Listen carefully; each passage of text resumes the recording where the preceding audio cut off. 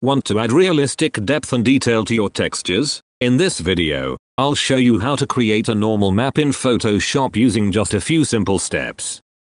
First, open Photoshop and load the texture you want to convert into a normal map. If you don't have one, you can create a procedural pattern. A good starting point is using the render clouds effect.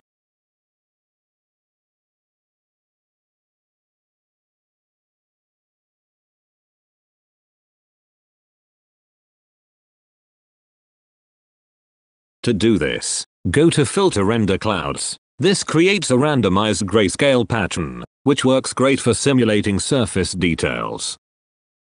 Let's convert the image layer into Smart Object.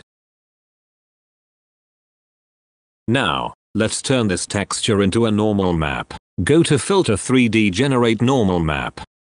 If your normal map window does not appear, go click on Generate Normal Map icon. Finally, save your normal map. Go to File Save As, choose PNG, and keep transparency enabled if needed. Now, your normal map is ready to be used in game engines like Unity or Unreal Engine.